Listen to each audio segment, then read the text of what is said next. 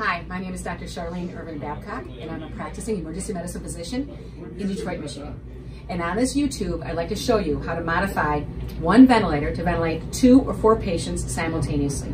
Because of the COVID-19 pandemic, many healthcare providers are struggling with a situation where they may have more than one patient needing ventilation and not enough ventilators to go around.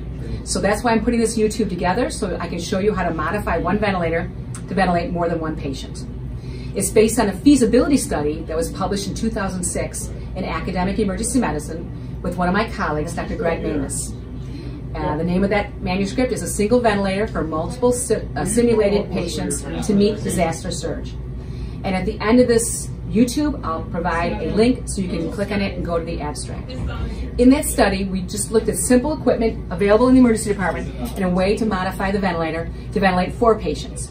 And we used a T-tube, this is from a respiratory therapist cart. It's a drainage tube they use for aerosols.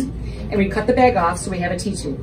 And what we did is we took one T-tube and 4 different adapters. These are 22mm adapters. So here you have a T-tube here, here, and here, and 3 22mm adapters.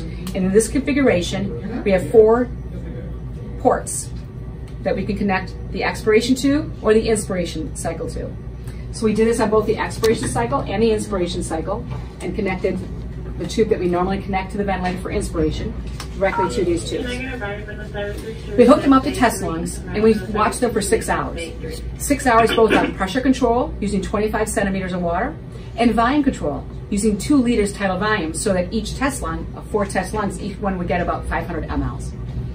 We measured the average tidal volume that was achieved during these ventilations, and using pressure control at 25 centimeters of water, the average tidal volume was approximately 471 cc's, and using volume control, the average tidal volume per test lung was approximately 510 mLs. So it worked very well. But how do you use this information, because it's only been done on a test lung? Well, there's a few things that are somewhat intuitive. First of all, you want to make sure the lung sizes are the same in all 4 portions of the cycle or the circuit. You wouldn't want to put a pediatric patient with an adult patient, because that wouldn't make sense. It wouldn't be able to ensure that the same volume is delivered everywhere appropriately. Likewise, you want to make sure the resistance is the same. You wouldn't want to put a patient with severe bronchospasm with a patient who did not have bronchospasm, because that might change the amount of volumes and it wouldn't make sure that they were equal volumes delivered to everybody. Additionally, in the study, we used the same length tubing for all 4 test lungs. So if you had one ventilator with 4 patients in a row such as that, the patients on the outside might need extenders to have the tubes reach the ventilator. For that reason, I would suggest what I call a half-star configuration. So the ventilator in the middle, 2 patients on either side with the heads facing the ventilator, and 2 patients in front with the heads facing the ventilator. And that way, the same length tubing would be able to reach all 4 patients. Now, having said this, again, this has not been studied in humans. I will tell you it has been done in humans. There's a physician by the name of Dr. Kevin Menace. He is a practicing emergency medicine physician, and he was practicing in Las Vegas during the Las Vegas shooting disaster. And you can imagine, with a lot of penetrating torso and CNS injuries, he intubated a lot of patients. Well, they received a large volume of patients very quickly, and they ran out of ventilators. He actually trained in residency with Greg Namus, who was my co-author on this study, in residency at this institution, and he remembered this study. So when the respiratory therapist came up to him and said, "We don't have enough ventilators," he said, "Okay, get a splitter, use 1 ventilator for 2 patients." And it was very successful. He was able to keep them alive for hours as they waited for outside ventilator support to come in and help them supply the patient need. So although it hasn't been studied in humans, it has been done in humans. Now in that particular case, he used 2 patients per ventilator. And that setup is not that difficult to change. You simply use 1 T-splitter with 1 adapter and hook that up to the ventilator such as this. And that way you have 2 ports as opposed to 4. Now there is something that has not been studied that's important to mention, is that we did not evaluate the potential cross-contamination risk. This is a one-way circuit. So you imagine that the air is going one way and it connects back here, so the risk is low, but we don't know that for sure. Now, if you envision using this during the COVID-19 pandemic, in that particular case, they all had the same infection.